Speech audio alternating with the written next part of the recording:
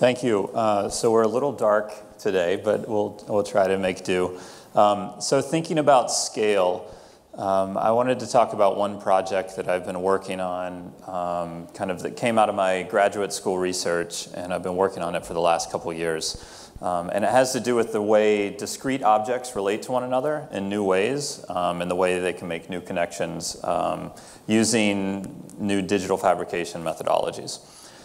So I don't know if you can recognize these, but when I was a kid, I was really into Puzz 3Ds. Is anyone familiar with Puzz 3Ds? Okay, so they're these foam-backed puzzle pieces.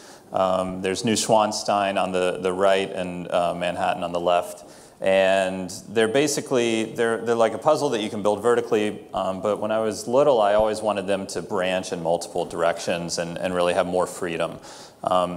And these are a bit hard to see. Oh, that's a little better. So when I was coming out of graduate school in architecture and landscape architecture, I was working with a lot of projects that involved many types of discrete geometries and thinking about ways to organize them. So large data sets of geometry.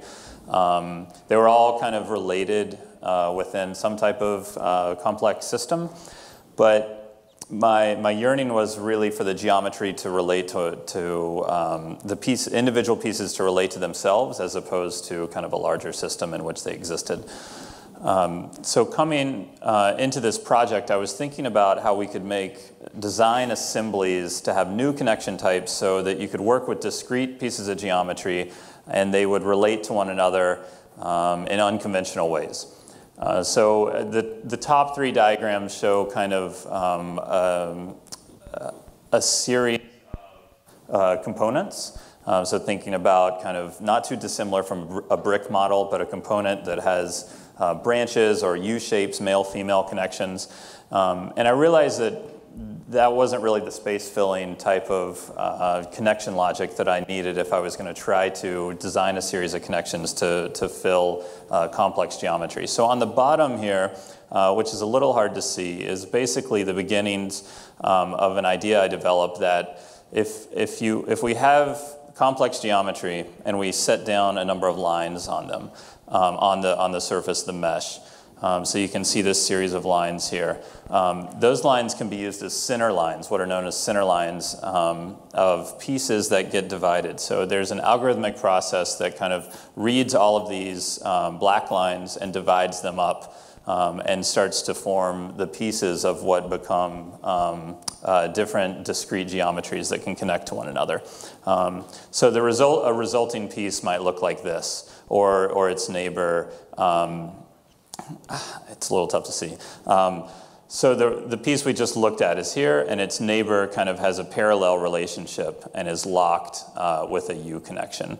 And that's all the result of an original diagram in which a series of center lines are applied to a mesh, and then we undergo kind of a piece generation algorithm.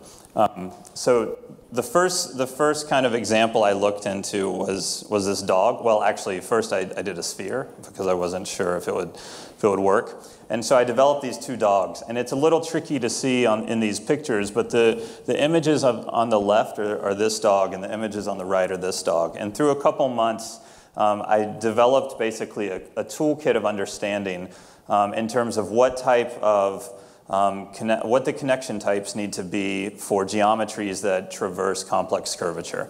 And there are four connection types that became apparent. The first is the A type, which is a typical male-female joint. Then there's the kind of double female joint in which we have two U's connecting geometry. A connection type C has one U that interlocks two pieces. And then those can all go into multiple groupings. So these three connection types can be used in different on different types of mesh curvature for optimal connections. So for example, the C connection, you can see in this top diagram, this is the back of the dog, and we have a U here and two insertions just to the right of it. So this particular connection is traversing a lot of kind of complex curvature. The C connection is great at handling that curvature, but it provides a weak stability. So each piece needs to be connected to at least 2 or 3 others. And through a series of kind of iterations, moving from this dog to this dog, I developed about 10 or 12 rules that needed to be written into the algorithm that can produce these pieces. So the resulting process leaves you with kind of a series of pieces. They're 1/3 of an inch thick. And the figure is actually hollow on the inside. So it's as if you take a jigsaw puzzle and wrap it around a figure. So here's a video of the dinosaur. Oops, let me see if I can start that over. So the dinosaur is 21 pieces. They're kind of all abstract geometries, and they fit together. They all have an order. Due to the kind of extreme curvature of the pieces, they need to be assembled in a particular order, which you could see in the previous slide. But the goal of the project is to kind of move up in scale and up in piece number. The bust here is something that's getting there. I'm working on a couple projects in which the assemblies become larger and larger as the system has become more and more automated. Some pavilion scale and installation scale projects. So the idea being that, bringing it back to kind of the School of Architecture, if we can think about new ways of creating connections between building units, then we could have a building unit, a set of building units that are inextricably linked to the form of a building. And that can have a lot of advantages. It could have advantages in terms of production. It could have advantages in terms of structural capacity. So you could variate the density of your building units. You could have less material where you need less material. The general idea is that our building units are able to understand the facade and the curvature and the underlying geometry of the building, and we can produce those units as needed. So all of these are 3D printed, as you could probably tell. And one of the great things about digital fabrication, and in particular 3D printing, is the machine doesn't care whether your geometry is different or not. So when we're working with a complex mesh and it's spitting out 100 or 200 different pieces of geometry, we're really leveraging the power of the printer because it doesn't take any more work to produce 100 different units, unique units in terms of geometry, than it takes to produce 100 of the exact same units. If you're using a printer or a CNC process or any other, well, or several other types of digital fabrication. So the project tries to leverage digital fabrication to create new objects, new geometries that would not be able to be created in any other way. Another interesting thing about the project that I wanted to just kind of mention is production and distribution. So as designers and architects, our profession has long kind of operated in a way in which we design. If it's a product, we'll design a product, we'll make a prototype, and then we'll need help with production, whether it's injection molding or whatever the production process is. Generally, we hand the work off to the actual producer. They do the production and handle retail.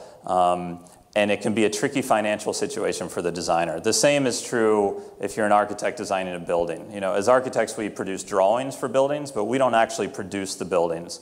And that's made for a lot of drawbacks, both financially and kind of professionally for us to progress in certain situations. In other situations, it works out fine. So printing and other digital fabrication techniques are really helping designers kind of get around those limitations. So the printer allows me to design this and take it directly to market. In terms of production scale, that was obviously an issue. And I started working with a company called 3D Hubs. I don't know if anyone's heard of this company, but basically they're a network of 3D printers. And this slide says 13,000. Now they have 16,000 printers across the world. And the idea is you can go on their site, you can find a product, and you can buy it, and it's printed through a printer that's local to you. If you're in a city, you can usually find a printer within a mile or two of your house. There's a couple hundred hubs in New York.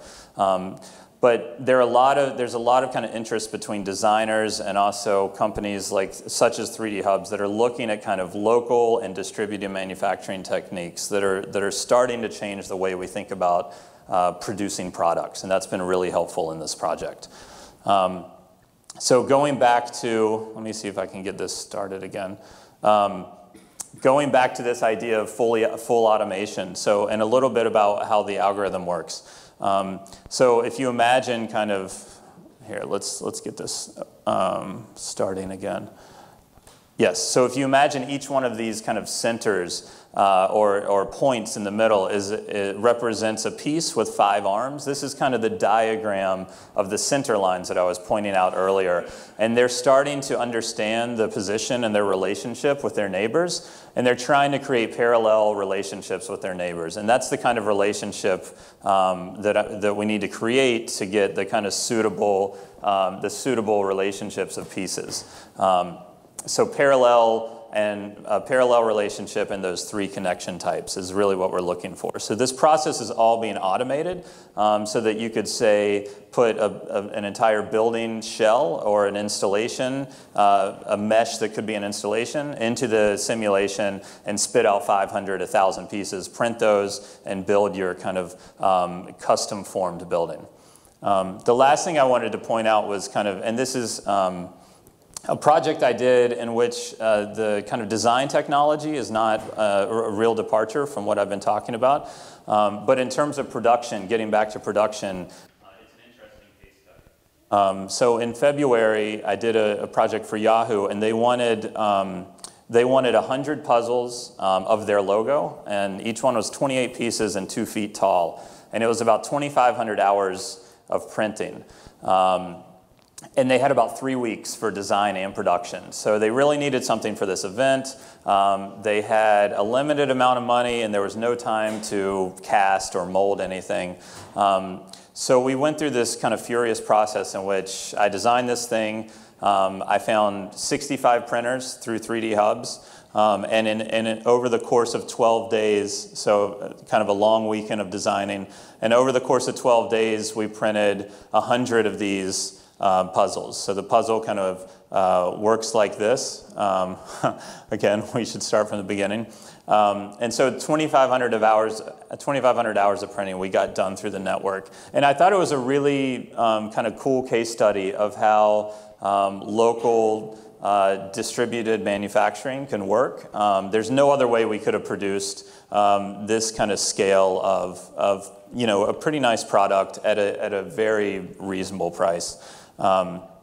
So leveraging the printing again to produce geometries that we otherwise couldn't produce and timescales that otherwise would be impossible. So here's well, they're hard to see, but a couple shots from the actual event, and it worked out well. So new types of manufacturing. So thank you.